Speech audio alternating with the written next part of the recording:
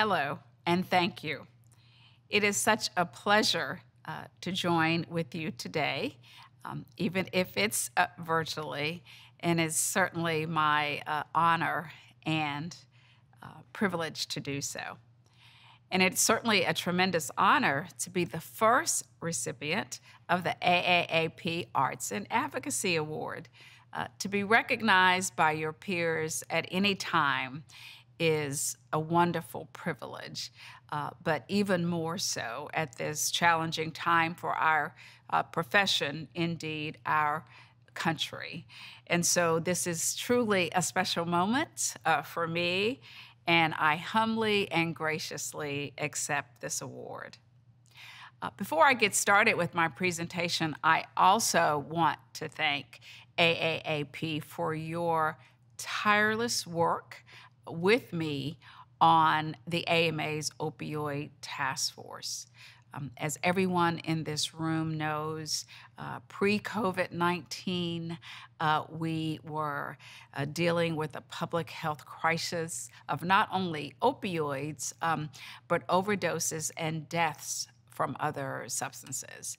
And so I really want to thank you for your time and your talent and your treasure as we have been on this journey together to address the opioid epidemic. And finally, I want to say that we are emerging, or will emerge, from a current COVID-19 pandemic with a great need for leadership as this country addresses what has been a woefully underfunded and under-resourced infrastructure for mental health and substance use disorders. And so I know I will be able to count on you as we join together to make sure this issue is a priority for our country, and that we work together to vision a system where equity is centered, but also where care for those who have a substance use disorder is centered. So again, thank you so very much. And so the title of my presentation today is Physician Leadership and Advocacy in Times of Crisis. I will talk a little bit about my personal journey, the journey of the AMA, and how we have endeavored to lead during this crisis, and also how we can work together again to make sure that the future holds a place where we have valued equity as well as care for those who have a substance use disorder. So a little bit about me. I know you heard about me, a little bit about my bio, but I was born and raised in a small town in West Virginia, Bluefield, West Virginia. I graduated from both undergrad there and medical school. But I can tell you that my journey to there and my journey since graduation has been one of twists and turns, successes and setbacks, and joy and pain. But I have tried to use every opportunity and take every opportunity for each of the ups and downs to be a learning moment for me.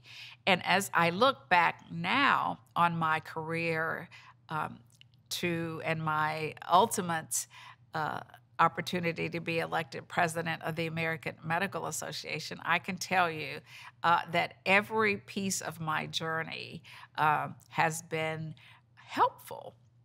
And I'm grateful for every piece of my journey because I believe that it ultimately helped me to become a good leader.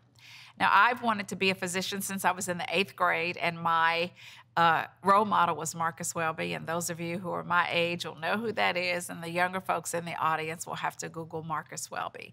But what I liked about Dr. Welby was he was a TV doctor, so this was make-believe. And what I liked about Dr. Welby was he not only cared about his patients inside the exam room, he cared about his patients outside the exam room. But also, I noticed that as a physician, Dr. Welby had a platform. a platform to lead and encourage and change things in his community. And that was very appealing to me. Now, I have to say, never did I, in my wildest imaginations, dream that I would have the platform of the presidency of the American Medical Association. And I will tell you that at my inauguration in June of 19, I said that I wanted to amplify three things during my tenure as president. I wanted to amplify the importance of mental health into overall health care. And by the way, when I talk about mental health, as everyone in this audience knows, we are making no distinction between mental health and substance use disorder. It is all important, right? Although we have our silos and the way our system is structured and funding, but we all know that there is no distinction. The second thing I wanted to do was amplify the conversation around physician diversity, but not physician diversity just as an endpoint. Certainly, we need to make sure that the faces of our physicians match the faces of our patients. But why? Certainly towards the overall goal of equity and to make sure that everyone has an equitable opportunity to achieve their optimal health. The third area I wanted to amplify was the importance of childhood trauma. Won't surprise you as a child psychiatrist that this is critically important. Of course, we all know adults experience trauma as well, but we know there are lasting impacts. And we know this from the ACEs study, and I'll say a little bit more about this, that there are lasting impacts on health.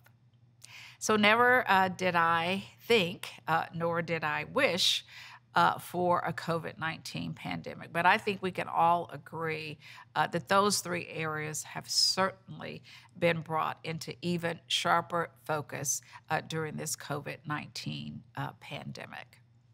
Now, throughout the course of my journey in leadership, I've had the opportunity to lead a public health department, and that has been a twist, but certainly a wonderful learning opportunity because I saw the importance of integrating public health and primary care and behavioral health as we look forward to vision a future of what a healthcare system should look like. I've had positions in both the APA and the AMA along my journey, and in fact, it was an election loss that led to my work in the AMA. I was appointed a delegate from the APA to the AMA from the APA. And that certainly was one of those moments where one door closed, but another one opened up. And I think a great learning moment in leadership to know that you will fail sometimes. But again, take that failure as an opportunity to lean into a new door and again, continue to move forward. I was the 174th president of the American Medical Association. I just completed my tenure and the first African American. And I said it was such a privilege, but also a responsibility. But I was so glad to be tangible representation that you can, first of all, aspire to be a physician and certainly aspire to be a leader in organized medicine. And as many of you know, and again, you've partnered with us at the AMA on our work on the Opioid Task Force. So just briefly about the leadership lessons that I've learned, because I do think, as I said in the beginning, that I believe that it is critical for physicians to take a leadership role in the conversations that we are to have when we get on the other side of this acute pandemic. But I do want to broaden perhaps what people think or about when they think about leadership. Certainly, you can be a leader of an organization, and you can have a title, as I had as president of the AMA, but leadership is not about the title. Leadership is not about the corner office or the parking spot. Leadership is about the work. And certainly as physicians, we see every day the impact of all of the determinants of health on our patients. So we have the opportunity to lead every day in our practice, to tell those stories, to let legislators and policymakers know what impact their decisions are having on our patients. Leadership requires teamwork. Certainly, a leader cannot lead alone. It's critical to develop partnerships and allies, again, to have a broad perspective of even what a leader is. Now, I do believe that leaders must have a vision for the future, but it is not their individual future. It's the future for the organization, the institution, the work. I was persuaded by Jim Collins and how he talked about leaders. And he certainly said leaders need to be ambitious, but the ambition has to be for the cause, for the purpose, for the institution, for the organization. And he also said that leaders have to be humble. I believe that humility is required of a leader. You have to listen to others. Everything you think or say is not the right way to do things. And I think that gets back to the importance of partnerships and seeing those who follow you as partners and as allies. Leaders are, of course, necessary in advocacy. Many of you know my story. I went down to the Georgia General Assembly right after, or actually in my last year of fellowship, and I had an aha moment. I saw that so many decisions that are made in the state legislatures and our federal legislature impacts how we, again, take care of our patients. So we must be leaders in the advocacy arena. And I know some of you may be groaning, but I can tell you that that is so critical. Now, that leadership can take many forms. It can take letting your own legislator know the issues that you care about and that you care that there's evidence-based treatment for those who have a substance use disorder. And I will say to you that is the very least that you can do. Everyone who is in the audience should have a personal relationship, if not with their legislator, at least with their legislator's health aide, and let them know what you care about. Let them know that you care about the number of overdoses that occur in our country. Let them know that you care about the fact that not everyone has equitable access to evidence-based treatment for a substance use disorder. Now, hopefully, some of you in this audience may even run for office, and you can certainly be in the room where those decisions can be made and take all that you have learned as a practicing physician to that office. But the bottom line is leadership and advocacy is critical. And that gets to certainly the need to continue to engage in organized medicine, certainly belonging to AAAP and AMA and your state medical society and APA are all critical. And those are things that we have to continue to do. That gets to together we are stronger, and there is strength when we put our voices together. And finally, we must stand, all leaders must stand in our authentic voices. We have to speak truth to power, but stay true to those principles and standards that we believe in. So I hope, and I know the AMA endeavored to be a leader in the fight against COVID-19. So I'll talk a little bit about how we demonstrated leadership during this current public health crisis. And the first thing is that we wanted to be a source of trusted information. From the very beginning, it was clear that we needed to be a voice, and we needed to make sure we were providing up-to-date evidence-based resources, research from a source that people could trust. Early on in the pandemic, I gave a speech through the National Press Club about the importance of our being guided by science and data and the facts. And I have to tell you, as I listen and have listened to the conversation since then, that is a good thing that we are hearing that a lot. Now, we know we're also hearing a lot of misinformation and disinformation, but a lot of folks are talking and being consistent about our message about being guided by science and data and the facts. The AMA has also worked to make sure that physicians and physician practices managed through this crisis.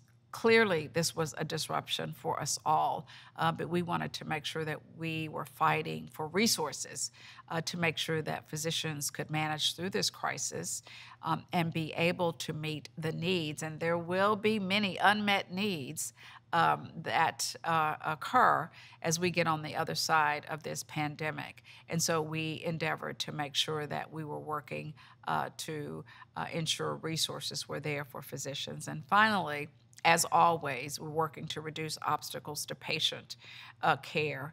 Clearly, it was necessary for physicians' offices to close, practices to close, services to close to prevent the spread of COVID-19.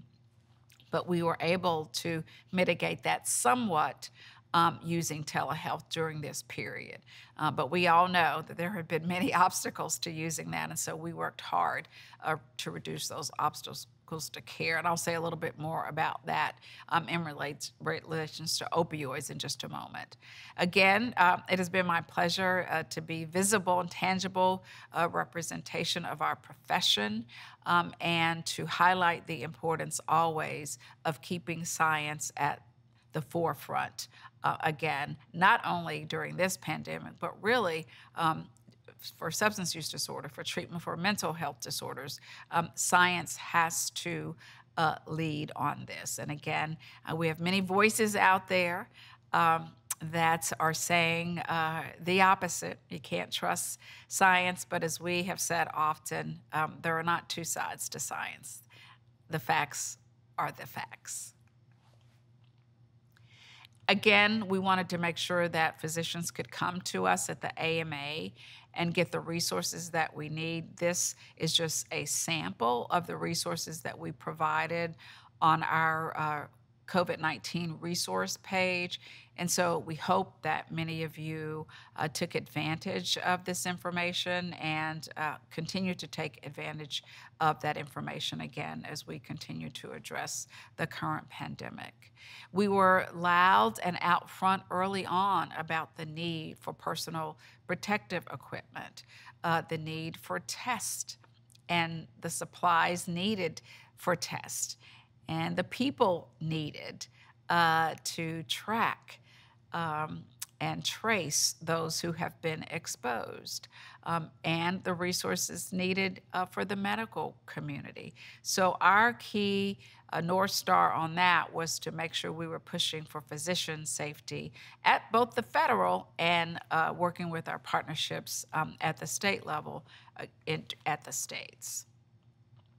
Now, this COVID-19 pandemic has brought into stark relief so many things, but I say three overarching things that have been brought into stark relief, and this is no surprise to you in the audience. First of all, the health inequities that were in existence prior to COVID-19, but COVID-19 has certainly exacerbated those inequities. It is clear that Black and brown communities have been the hardest hit by COVID-19 for a variety of reasons.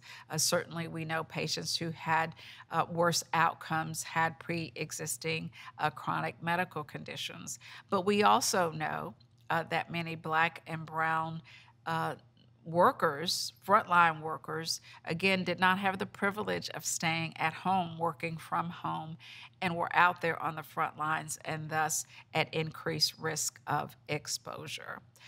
We also know that many workers did not have sick time and paid time off, and so they did not have the luxury, again, of even taking time off when they were ill or feeling that they didn't have the luxury of time off. We also know that many members of the Black and brown communities live with several generations in the family, and they may not necessarily live in a living situation, a home that had multiple bedrooms where they could even isolate at home. So for many reasons, we see this unequal impact.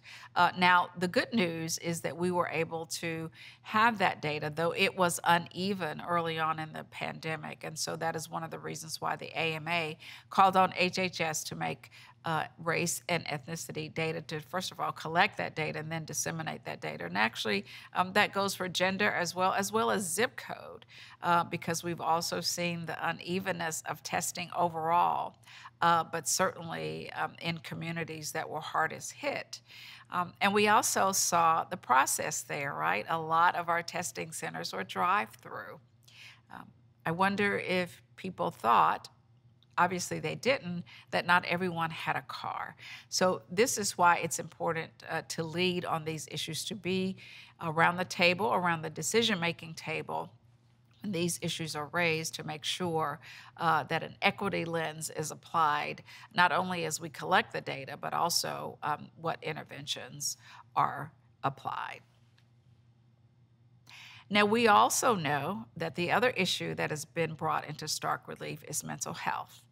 I'm glad, I think we would all say we appreciate the fact that the conversation has been elevated. But again, these issues predated COVID-19. I talked earlier about decades of underfunding and under-resourcing systems to take care of those who have mental disorders and to take care of those who have substance use disorders.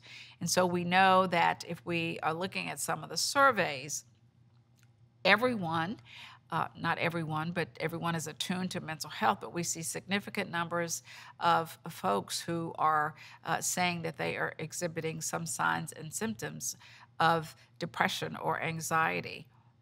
We just heard yesterday, and I realize that this is being videotaped and you will hear this, but Mrs. Obama, on the day of this taping, 24 hours ago, talked about how she is having some symptoms of depression as we cope through all of the issues that have been raised during this pandemic. And I know that there has been a great outpouring of folks saying, thank goodness, she put into words what I'm feeling.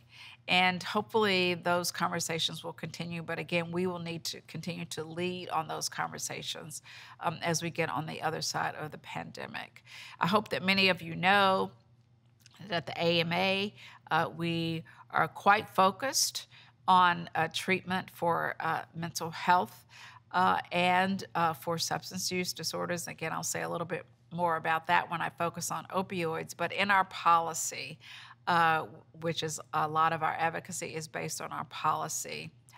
We are very supportive and appreciate, again, down to our very policy, the need to address these issues. Now, as a child psychiatrist, but I'm sure many of you have this concern as well, we see the impact of COVID-19 on children.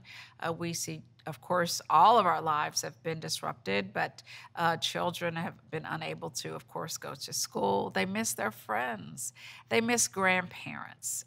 They're missing milestones, graduating from kindergarten or high school, and young adults from college. And so we need to make sure that we, as I wrote together in an op-ed with Dr. Sally Goza, who is president of the AAP at the time, we need to make sure that we have eyes on the children during this pandemic. But also we know that pre-COVID-19, we were seeing an increase in the number of youths who are attempting suicide and are dying by suicide. And by the way, a significant disproportionate increase in those who are African American and Latinx. So not only are we seeing those disparities, we are seeing disparities in access to care. So another area, I know we have a lot on our to-do list, but certainly we will have to make sure that the conversations continue on this and the need to make sure there is equitable access to treatment.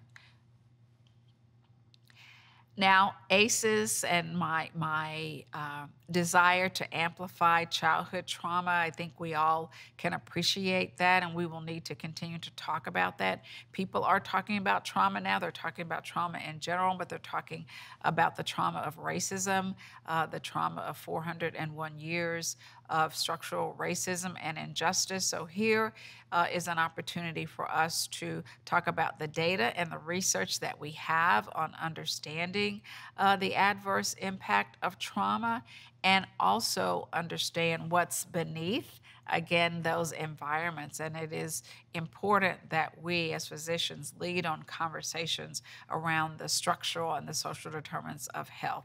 And I'll be more specific on that later. Hopefully you also saw a statement from then Chair Dr. Jesse Ehrenfeld and me regarding police brutality. It is a public health matter, and we wanted to emphasize that and amplify that, as we saw that as compounding the trauma from COVID, compounding the trauma from racism. Here we have another threat to Black and Brown communities that we thought was worthy of amplification and worthy of looking at that through the public health lens. Just this past June, as many of you know, we did not have our in-person meeting. We had a virtual meeting. And at the beginning of that meeting, we also thought as an AMA board, it was important to name racism. Absolutely uncomfortable sometimes to talk about.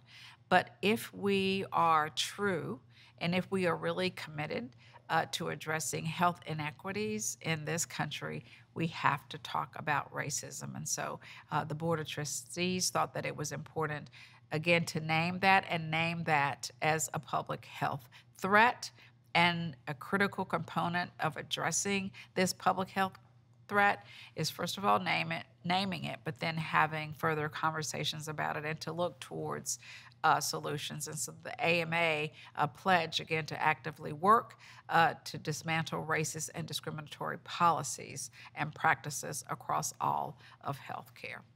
And of course, that will start with us at the AMA. In 2019, we launched the AMA Center for Health Equity. The goal is to embed health equity into the DNA of the work of our organization. One of the most important bullet points on this slide is that the AMA is committed to voicing and modeling commitment to health equity. And we believe that what we need to do to model a commitment to health equity is to look inwardly. As many of you know, years ago, the AMA did not allow Black physicians to join.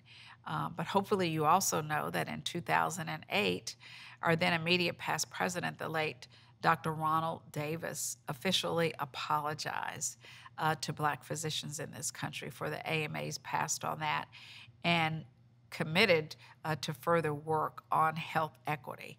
And so I would say each organization, AAAP, APA, many of you may be aware that the APA was appointed a presidential task force to look at that. We have to be unflinching in looking internally at the organizational level, at the individual level, at all the institutions that we are associated with, to look at policies and practices and norms, to look at who sits around decision-making tables if we are truly committed to health equity. Many of you know that a lot of organizations are posting statements, and that's good. That's a start. It's necessary, but not sufficient. And we are committed to doing that work at the AMA. And we have recently launched a Prioritizing Equity video series. I recently participated in one where we highlighted mental health. And of course, that is inclusive of the needed work on substance use disorders. So let's talk a little bit about visioning. And of course, I'm going to show you a couple of slides of sort of looking at a framework for visioning. Of course, there is no one right way, but I have to tell you, we have to look at this in a comprehensive manner and across a continuum for what we need to do to prevent health inequities and promote health and all of the systems that impact health are here on this slide. And so for every system that impacts health, that is a system that should be looking inwardly, looking at policies and practices and procedures, and how we can move towards activities, practices, policies that create that equitable opportunity for optimal health that I mentioned early on. I like this slide as well, and I want to give credit. This is a slide from a group that I am working with here in Atlanta, the Atlanta Regional Collaborative on Health Improvement, and we have put forth this model, being very specific about looking upstream, midstream, and downstream, and about looking at the action, because this is where we have to get to, is action. And so here, this slide represents actions needed at a societal level down to actions needed at the individual and family level, and of course, those actions at the community level. So I like this slide because I think, again, it says clearly what was said in the previous slide, but just a different framework, and to be more specific about actions needed and actions needed at all levels. Here's one important concept, again, as we think about inverting the burden, and I think this is particularly true for those who seek treatment for substance use disorder. We have to invert the burden of navigation in our very complex health system away from the individual and to the system. We have to meet people where they are, wherever they are. No wrong doors. We talked about that approach here when I was public health director here in Fulton County. We have to make sure that equity is centered in our work to invert the burden of navigation away from the individual to the system. And we have to make sure that the individual and family is centered as we all work to coordinate care across all of those systems in my first slide. So now I'll talk a little bit about the work to end the opioid epidemic, and again, thank AAAP for your partnership with us on this. Hopefully you've seen just in the last couple of weeks, the AMA has released our 2020 progress report. Hopefully you know that in 2014, the AMA convened the Opioid Task Force to, first of all, amplify the work that was already going on, and you knew this. You all were, none of us started work on the opioid epidemic in 2014, but we wanted to amplify that work at the AMA and pull together a group of physician organizations, again, who are already doing the work, but we also wanted to look to see what we could do to better coordinate and collaborate on a path forward. And we did do that. We put forth that first series of recommendations in 2015, and we held ourselves accountable. I want to just take a moment to focus on accountability. If we, and that's the royal we, this country, are going to make a commitment to driving down overdoses and overdose deaths, if we are committed to developing an infrastructure and a system that addresses the need for those who have substance use disorder, we have to make sure that accountability is built into whatever systems we propose. And so we have been holding ourselves to account on the recommendations that we've made from the Opioid Task Force. And again, you have been instrumental in us all making progress in this area. But clearly in our recent report, and again, not a surprise to you, that right now the overdose deaths and the overdoses are mainly a function of illegally manufactured drugs, illicitly manufactured fentanyl, and also we are seeing overdoses from methamphetamine and cocaine. Now, again, as I've traveled over the last couple of years and talked about the opioid overdose, sometimes I would get to a state or a local area and the mayor or the county commissioner or the governor or governor's staff would say, you know, opioid overdoses are a problem. The opioid epidemic is a problem, but here in my state, methamphetamine is key. And that's why I think it's so important for us to look at an overall system-wide approach, which I will show in a slide or two, because as you all know, we tend to, in this country, careen from crisis to crisis. And we really need to focus on, again, visioning a proactive approach to addressing this issue. Though we have made progress, stigma still impedes solution. I still hear from time to time, although this is getting better thanks to all of our work, people talking about substance use disorder, opioid use disorder as a moral failing, a personal choice, didn't pray hard enough. And so that is still very much in play as an impediment to us getting to solutions and as an impediment to folks help seeking. I've already talked about the barriers, the carve-outs, the set-asides, the silos that are set up that really also impede progress on this issue. Again, pejorative terms and judgmental language still abound, and here's where we, and I know we have, can model. As I talked about the AMA modeling commitment to health equity, we can all model a commitment to using appropriate terms and gently nudging others when we hear them use language that is stigmatizing or pejorative.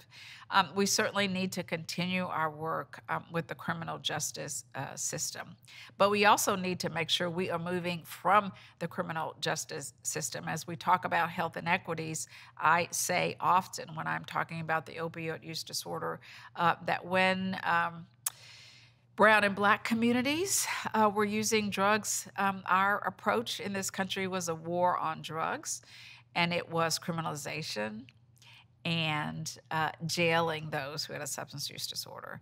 And now, of course, over the last couple of years, when the people impacted were white, middle class, and upper middle class families, we now have an approach, a response that is treatment focused. Now, listen, I personally am glad that narrative has changed, but we have to be respectful of the past. And make sure that everyone has an equitable opportunity to treatment. And those, we don't want people to have to engage in the criminal justice system to get treatment. I heard that one day that someone said, well, if that's where the treatment is, because we do have some examples of treatment in correctional institutions. And I heard someone say one day, well, if that's where the treatment is, and I said, no, we have to make sure that we bring the treatment out. We should not have to criminalize people in order for them to get treatment. I know I'm preaching to the choir here. Again, based on our recent progress report, opioid prescribing has decreased by 37%. Of course, we all know that there were some unintended consequences for that. But listen, we certainly want to be judicious in our prescribing. And opioid prescribing has decreased. Physicians have registered for PDMPs and are using those, again, as a tool in our decision-making progress, but not in our decision-making process. But again, not as a checkbox. It doesn't make me happy if everyone is registered for PDMP, but our patients still don't have access to the treatment that they need. So we always have to keep our patients in mind as a center for the work, and it's all about patient outcomes. We know treatment capacity is increasing, but of course, with such at woefully low levels, and we still need to do work to increase treatment capacity. And I know that you in the audience appreciate this, but I think we could do a better job of talking about the continuum of care for treatment, because I believe that, and oftentimes when people hear treatment for a substance use disorder, they automatically go to residential or inpatient treatment. So I think we need to do an enhanced job of making the point that there is a continuum there, and we need to have the continuum of services available for everyone. Of course, we are enhancing our education. All of these, by the way, were metrics that we set for ourselves in the Opioid Task Force, and we certainly encourage and work really hard to have naloxone more readily available.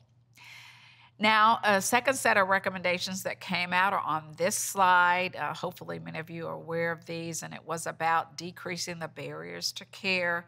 Prior authorization was a barrier. Step therapy is a barrier. Failing first. It's a ridiculous concept for us in treatment, but we all know that was a strategy used to just impede the ability of our patients to get the care that they need. Parity laws, if you know, as you know, have been on the books for about 10 years. But no one has ever gone back to what I call inspect what we should expect based on these laws. And so the AMA, in our most recent set of recommendations and a project that we did working with states, we asked every state to make sure that the payers in their states were compliant with the federal and state parity laws, if there were any state laws. Certainly, we want to make sure we remove barriers to pain care. It wasn't enough just to tell physicians to prescribe less. You had to make sure that there were equitable opportunities for those alternatives to pain care. And we know there's so many barriers to pain care. We know that there's a history of criminalizing, again, another population, and that's pregnant women and mothers. And so we wanted to make sure that as a special population, that those folks as a special population had increased access to care. I've already talked about the criminal and civil justice systems, but clearly, we do not want that to be where the most care is given. And we have to make sure that we are tracking our progress and that we are getting real-time, up-to-date information. But on the right of this slide, you see that it takes us all together, all of us, the partnerships and the allies that I mentioned early on, to work collaboratively to act on these recommendations. So as we look to the future, here's a framework that was in our most recent report about what a proactive coordinated approach looks like, right? Rather than what I said earlier is careening from crisis to crisis, from substance to substance. Yes, it was opioids, and now we see more amphetamines. And you all know that as long as we have a brain, there will be another substance. And so we would do well to focus on and advocate for, and I know we all do, a proactive, coordinated approach where there is a prevention framework, where we can get the data that we need, that surveillance, that public health strategy, and how we make sure that everyone has equitable access, and that we take evidence-based approaches and solutions to address this issue. So tomorrow, we can say, we can fight for, we have a system that's integrated, a system that's sustainable, not based on grants that end after 3 years, that's predictable, meaning we can predict a source of funding. Again, we don't have to worry about will the next tranche of funding come, and is resilient. Again, we publish a national opioid policy roadmap, and the key areas, again, so enforce parity laws, make sure that everyone had access to evidence-based treatment, and of course we know for those who have an opioid use disorder, that is MAT, we definitely have to make sure that we expand pain management and we evaluate policy successes, but not checkbox evaluations that are leading us to better patient outcomes. I've already talked about pain management best practices, certainly a part of the conversation as we talk about opioids. So again, what an honor to receive the award from you, my colleagues. It's very meaningful. I look forward to seeing you in person soon. I'm sure I will. Thank you for the work that you do every day. And again, I look forward to collaborating with you. I look forward to partnering with you as we envision a future where everyone has access to opportunities for evidence-based care for their substance use disorder. So thank you very much.